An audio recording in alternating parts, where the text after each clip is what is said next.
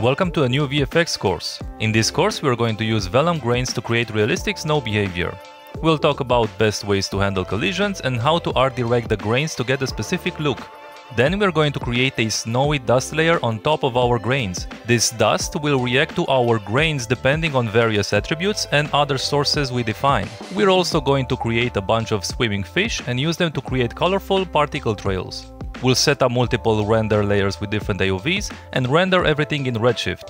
In Nuke we're going to layer all of our renders so we have complete control over each element. Here I'll show you a lot of techniques to improve the final render. We'll use the UVs to bring extra textures, fine-tune individual AOVs, and also add a few post-process effects to complete the shot. I hope you will enjoy this course, and let's get started.